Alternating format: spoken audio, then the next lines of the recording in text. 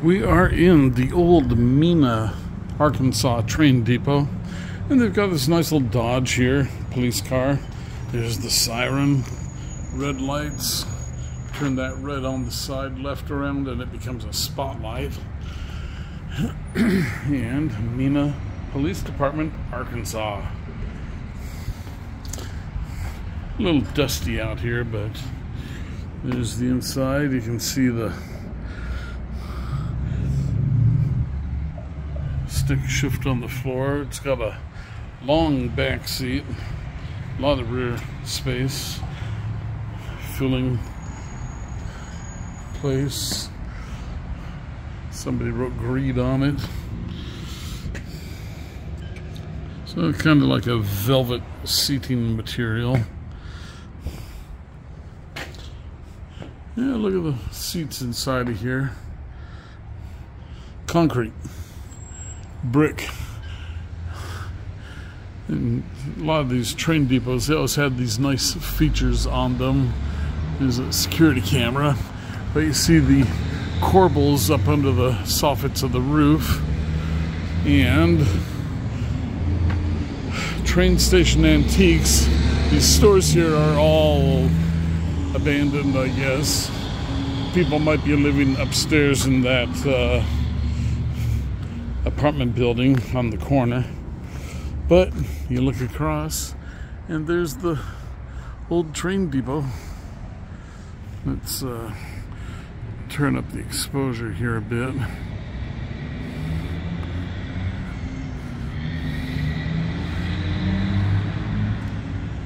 Okay, and there's the old truck camper ready to roll to the next exciting location. Studebaker? Oh, wait. That was a Studebaker dealer? How neat. Oh, look at that. And there are cars. There are Studebakers inside. Parking again inside.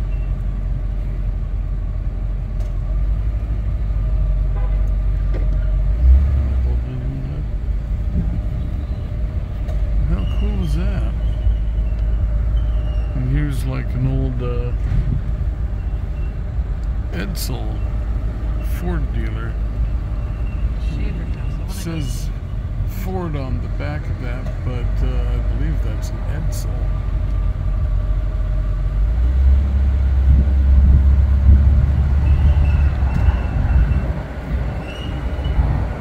And then out front here it is an old gas station. Okay, we're just directly up from some old houses I want to see.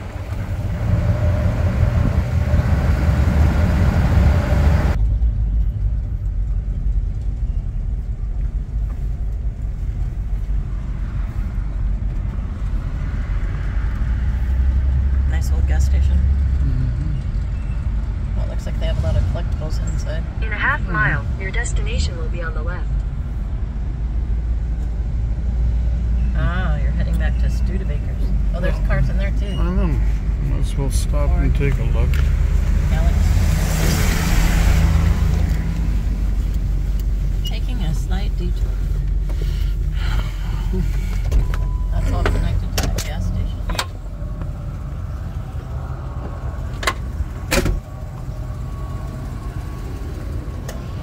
Okay, I have to stop and take a look in here.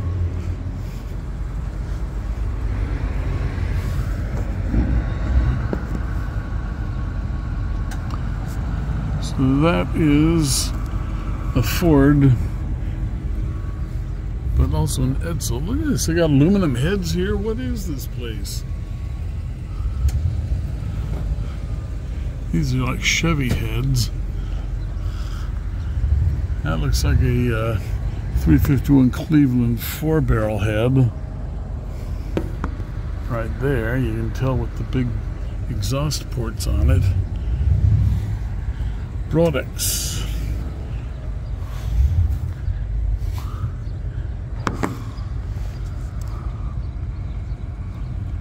Okay, this is something in here.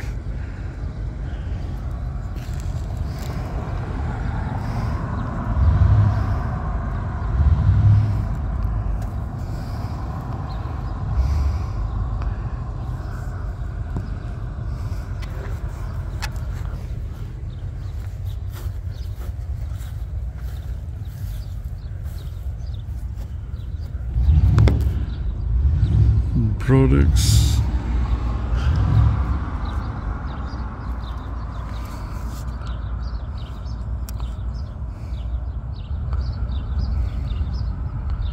Huh. Sweet.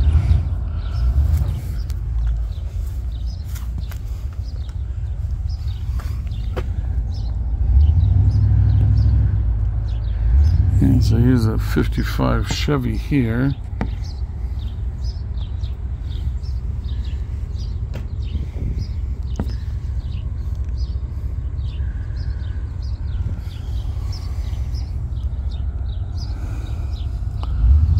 What a neat place.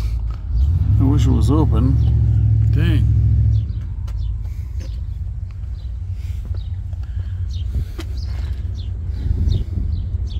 Huh.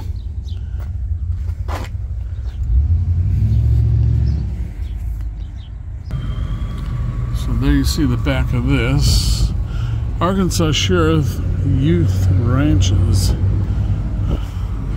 Licensed in 04 is the tag on it. So, it's a Ford Galaxy, and it almost looks like it's been lowered. 500. And here is a 57 Chevy right next to us.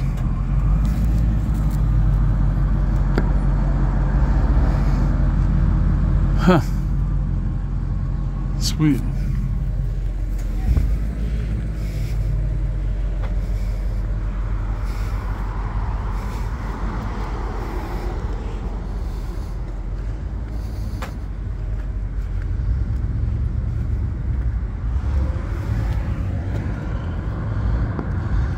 Oh boy, look at that. There's a 66 Mustang and a 67 or 8 Mustang, and this little Chevy truck, a Cushman motorcycle,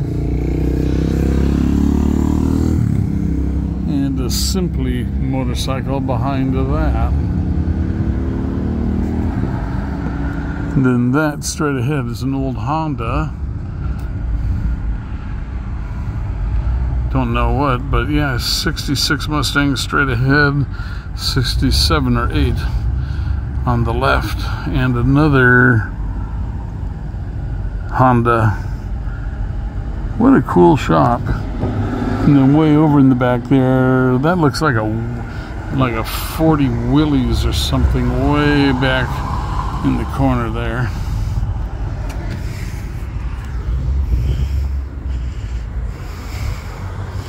Then up here is the old gas station kind of thing. And geez, look at this. This is so cool.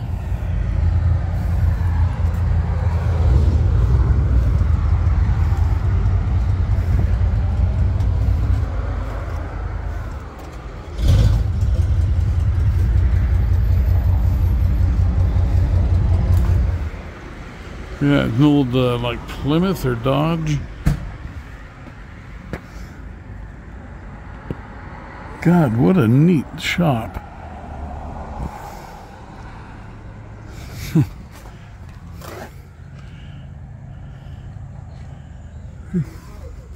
Oh. Hi.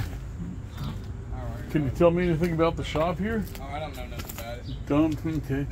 They got some nice stuff in there. There's a Plymouth Cruiser. Made that for like a year or two. But look at all that paraphernalia in there. Dang, I wish it was open. I don't know any much about it. Yeah. A guy owns this business, Brodix owns it. Brotherton's. Okay. Yeah, so Brodix owns it? Yeah. Yeah, so they're like a big manufacturer of racing. Yeah. Okay, they're from Mena? Yeah, yeah. Really? Yeah, no, I'm from Seattle, so I'm just kind of like, we were driving around to look at old houses and stuff, and Are you of trying course... to get a place down here? No, we're just you know, just retired, and so we're traveling and trying to have some, you know, taking sights. And but yeah, this, you know, for a car guy, this is a mega treat here. Oh yeah, yeah, yeah. And well, that's what they do over here. They build blocks and heads. Okay. Yeah. Yeah, because I think I saw a aluminum Cleveland 4-barrel heads out in the showroom there, and that's a nice one of my favorite engines. Yeah. And so yeah. So do they have a shop open or anything? Do you know? Or I used to work over there. okay. Yeah, they're open over there. Okay. I think you go down this next street. Yeah. This one with the next one. Sure. Go down one block, and then you'll see part of their office and stuff over there. Okay. They're over here all the time. Yeah. Well, I'm looking at it, kind of thinking like it should be open like a museum or something like that. Yeah, I know.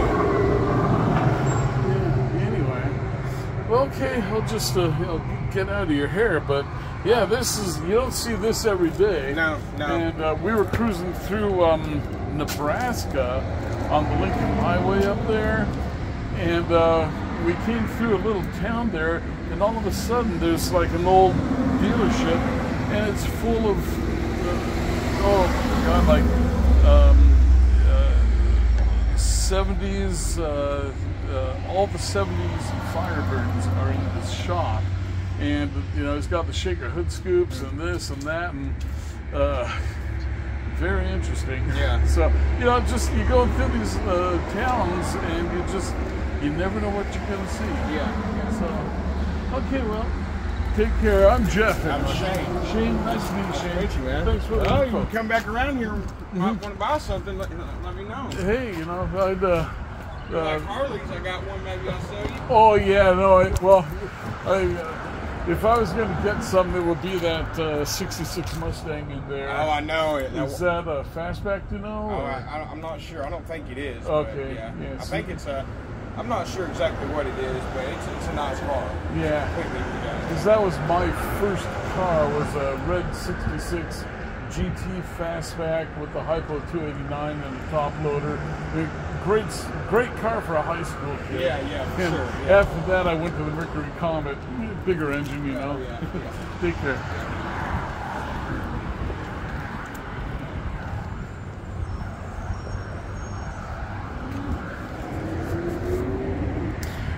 Well, that is something. So this is owned by the Brodix people, and I guess Brodix racing components are made here. So dang, I know that he says that they are over here frequently, but not today. So let's go look at the Studebaker portion.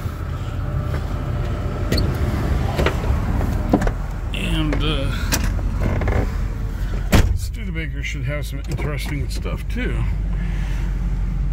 Okay. So my dad used to have a Studebaker.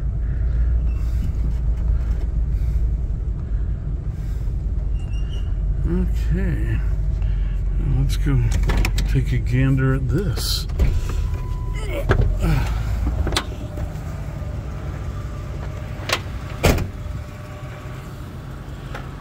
Yeah, so Studebaker is a shame. Studebaker was the oldest manufacturer. They started building ships of the desert.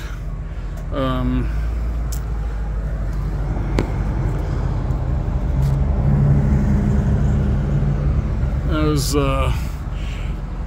wagons for the pioneers to carry all their goods through the Midwest and Oregon Trail and all that.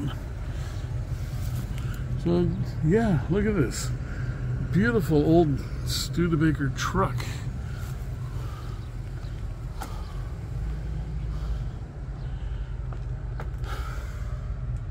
Nice, nice, nice. This property has been placed on the National Register of Historic Places by the United States Department of the Interior.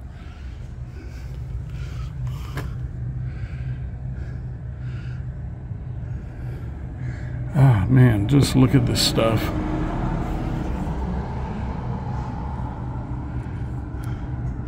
There's a Harley there. And so we get some project cars in here. There's the old Ford. I'm not sure what year it is, but I believe that that is the Ford used in the movie Grease. Greased Lightning. And there, it's a sedan, 4 doors. There's like a Chevrolet Malibu. Not sure which car that one is.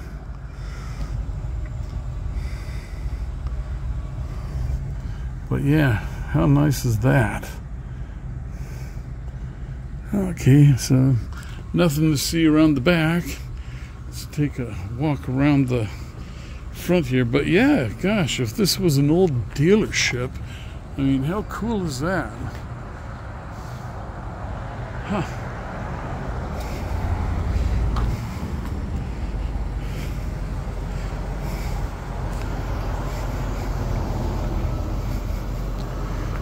Yeah, and this here, this is like a, what do they call that? A champion or a president or something like that. My dad had a Studebaker Commander, which was a nice car. Studebaker wagon. I don't think I've ever seen this before, a Studebaker station wagon. And some of the Studebakers were designed by a famous architect, Lowy, Andrew Lowy or something like that. I don't remember his full name. But look at that, these cars, they're just all in immaculate shape. Just beautiful.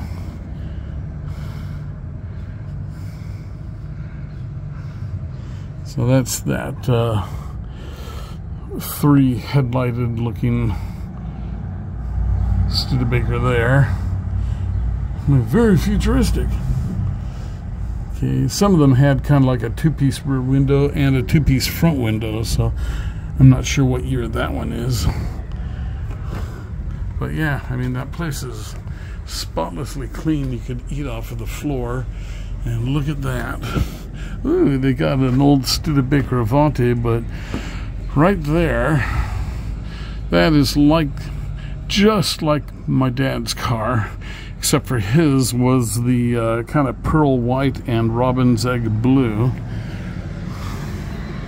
So if you look over here, that is an Avante, and that was a seriously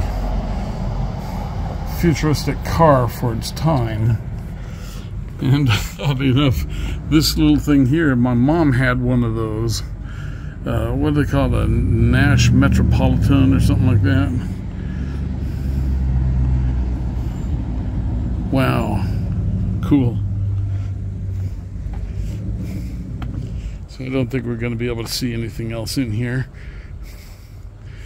No, oh, maybe. Nope, windows are covered. Darn. Well, there you go.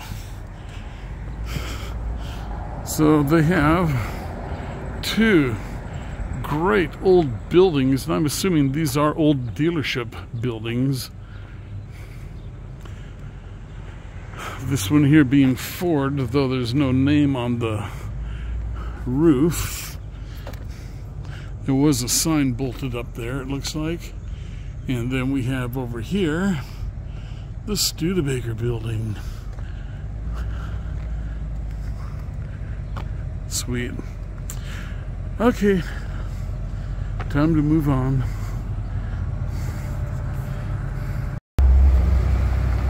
Okay, so those cars that we were looking at are owned by the Brodix family, 2 brothers, I think it was said. So there is the Brodix race parts manufacturing, where they make aluminum heads, manifolds, all kinds of different stuff. And So yeah, there you go. There's the Brodix sign if you look back in the corner there. Point back in the corner, point back in the corner up in the building. I am. No, you're not. I am too. It says Brodix right there. You got it? Okay. So there you go, Brodix. In Mena, Arkansas. They make very good racing. It's beautiful stuff.